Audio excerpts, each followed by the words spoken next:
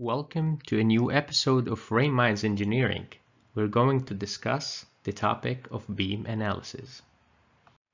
The topics we're going to discuss today are the types of beams, what are the different types of beams, and how and when to use each one of them, and what are the effects on the structural response based on the type of beam we use to model our beam. Next, we're going to discuss geometrical linearity. We're going to explain what is geometrical nonlinearity and when should we use geometrically nonlinear analysis to represent and model our beam. Afterwards, we're going to discuss material linearity, where we're going to show the most commonly used stress-strain curves to idealize beams and when to use each and every single one of them and when is it worth it.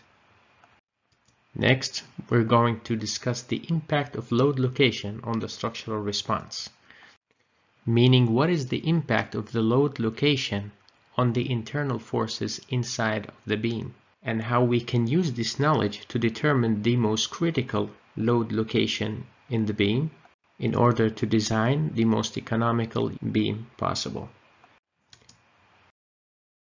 Next, we're going to discuss influence of stiffness in beams and how the stiffness influences the internal forces inside of the beam based on whether or not the beam is structurally determinate. Finally, we're going to discuss some practical tips on utilizing all this knowledge that we will learn in this video. Let's discuss the different types of beams. The first beam is the Euler-Bernoulli beam. The Euler-Bernoulli beam is the simplest and most commonly used type of beams to model beams in structural engineering. It has the assumption that when the beam deforms, the cross-section of the beam remains perpendicular to the center line of the beam. Moreover, this type of beam has only a single degree of freedom. This degree of freedom is a function of x, which runs along the length of the beam. Adding one layer of complexity is the Timoshenko beam. The Timoshenko beam is usually used to analyze and model deeper beams. Unlike the Euler-Bernoulli beam, the cross-sections in the Timoshenko beam do not remain perpendicular to the center line of the beam, and the beam has 2 degrees of freedom. One is theta, which is the rotation of the cross-section based on the center line along the length of the beam, and both u and theta are functions of x. A general rule of thumb that we can use to determine which beam model to use is the length to depth ratio. Whenever the length to depth ratio is greater than or equal to 10, the use of Euler-Bernoulli beam suffices to capture the real effects on the structural response. But whenever this is not the case, the use of Timoshenko beams is a must. Geometrical linearity and second-order analysis. What is non-linearity? Imagine having a spring that is being compressed by a force with magnitude of lambda f. This force displaces the spring by a magnitude of x. The real behavior of the displacement x as lambda increases looks as follows. In the first portion of the curve, we notice that the relationship between the force and the displacement is linearly proportional, such that, for example, if we apply 2 newtons of force, we obtain 2 millimeters of deformation. 3 newtons of force, 3 millimeters of deformation, so on, until we reach this exponentially increasing part of the curve, where, for example, if we apply 8 newtons of force, we receive only 7 millimeters, and so on. Once the relationship between the applied force and the structural response or the displacement is not longer proportionally linear, this is now called a non-linear zone or non-linearity. So how to account for this non-linearity? There are multiple ways, but one of these ways is to conduct a second-order analysis. In order to understand what a second-order analysis is, we need to first discuss what a first-order analysis is. A first-order analysis uses equilibrium of forces on the undeformed geometry in order to determine the internal forces inside of the beam. In this case, we have shear forces and bending moment forces developing caused by the applied force F. In second-order analysis, the load is applied on the undeformed geometry, and then the equilibrium equations are developed. This introduces a new component for the internal forces in the beam that runs in the direction of the running length of the beam, in this case, an axial tensile force. In second-order analysis, the deformations are still considered small, and thus trigonometric idealizations are made such that sine of theta is equals to theta and cosine of theta is equals to 1. And to increase one level of complexity and with it accuracy, we introduce geometrically nonlinear analysis, where the deformations are now considered significantly large, and thus trigonometric idealizations are no longer performed. From all those three models, geometrically nonlinear is the most accurate, yet most complex. Now to discuss material nonlinearity. So how does the real stress-strain curve in steel looks like? The first part of the stress-strain curve is called the elastic zone. In the elastic zone, the relationship between stress and strain is linearly proportional. This, however, is not more the case when the stress exceeds the yield strength of the material. The material afterwards continues to take in more stress, but with each increment increase in stress, the material continues to strain more and more with each step, until it finally can no longer hold any stress. And then the material gains even more strain until it finally fractures. This model is, however, too complex, and alternative models are used to model structures by structural engineers, the most common being the following two. We have the elastic model, in which the relationship between stress and strain is linearly proportional indefinitely. This assumes that the material will never yield nor fail.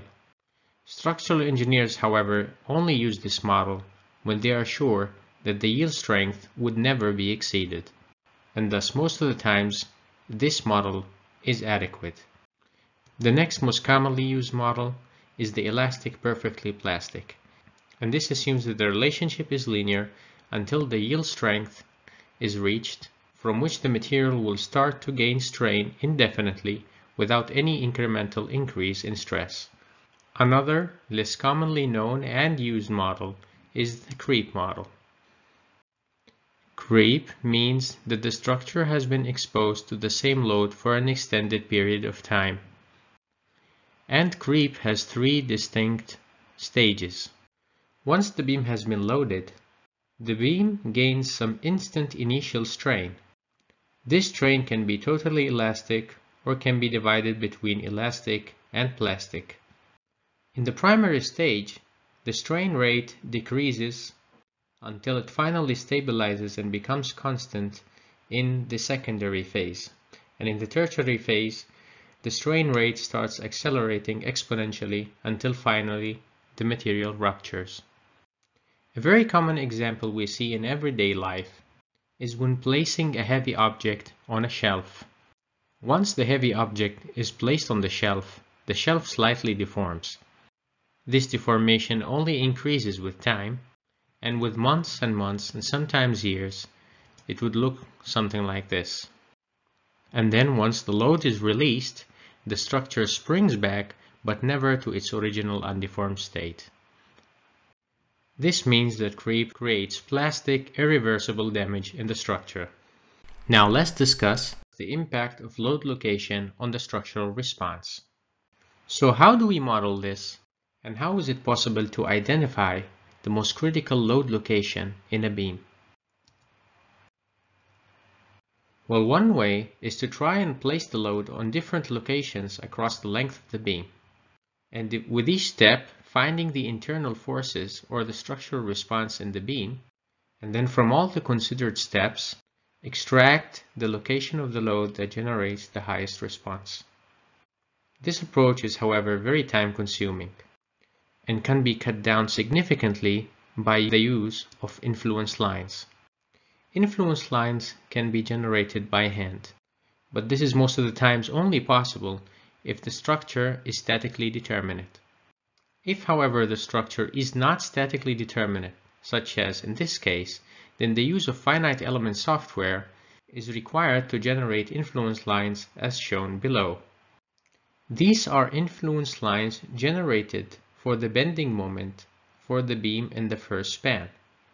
This means that when placing the load at this exact location, we obtain the maximum bending moment in the first span of this beam. Similarly, influence lines has been generated for the shear in the first span. This means that when the load is placed in this location, we obtain the highest shear in this beam. Now let's look at the video showing how the beam deforms as the load moves from left to right across the length of the beam.